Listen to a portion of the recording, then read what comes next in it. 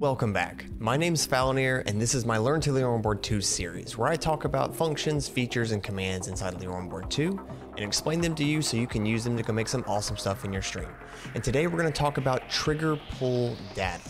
This is essentially a command that you would use to receive information from Twitch whenever you get a new follower, new subscriber, information about people when they redeem channel points, all kinds of stuff. I'm going to show you how to use it in a really interesting way, show you what information it gives you, and show you how to use that information. Let's get started.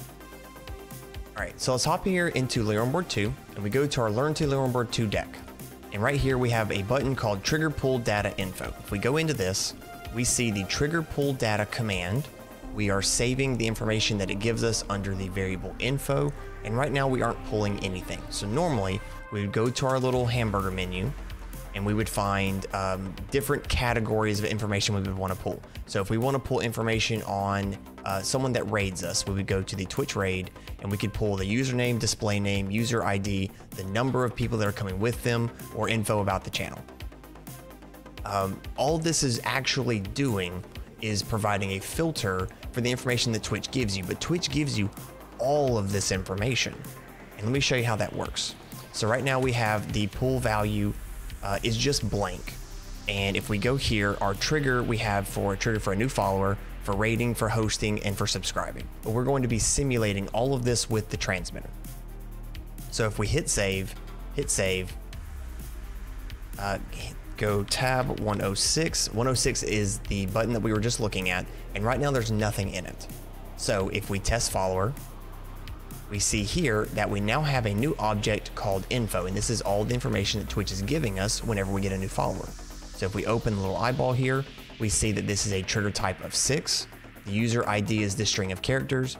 The display name is cyanide sugar. Hi, cyanide.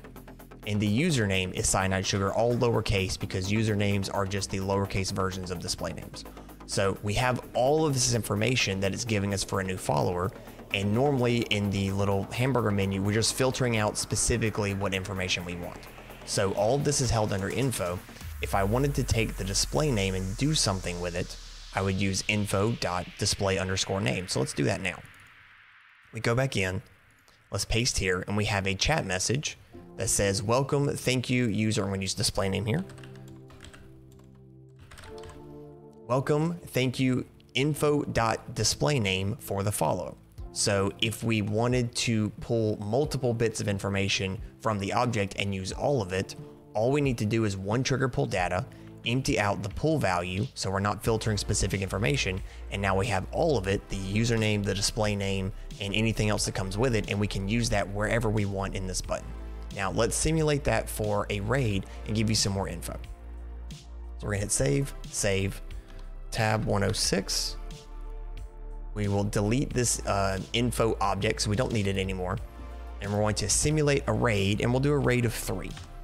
Now, I will have to cut this video because I'm going to have a raid video that plays normally for my stream, so we'll be right back. Test raid.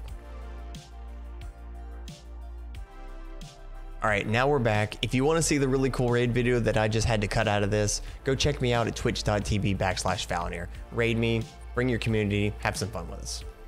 Anyway, so now we have a new object called info. Let's look inside of it. So we see we have an amount of 3, which we set down here. We had 3 raiders. It is a trigger type of 4. The user ID is this string of numbers. The display name is Mr. Waldo. Hi, Waldo. And the username is Mr. Waldo, again, all lowercase because that's how usernames are stored. So if I wanted to thank Mr. Waldo for the raid and say how many raiders that Waldo came with, we would use info.displayname to show the display name and info.amount to show the number of raiders that came in. And again, we can do all of that without having to use multiple trigger pull data because it all comes in together, and then we just use the pieces that we want out of it. I really hope all that made sense to you. Make some buttons, test this out, test to see what info you get for followers, for hosting, for subbing, for channel point redemptions, all kinds of stuff. Get all of that information and use it wherever you need it. I hope you enjoyed this video. I hope it was helpful. I also want to take a moment to thank all of these wonderful people right here who have been supporting me on Ko-fi. If you want to be an awesome person that also supports me on Ko-fi, then consider supporting me on Ko-fi, link down in the description below.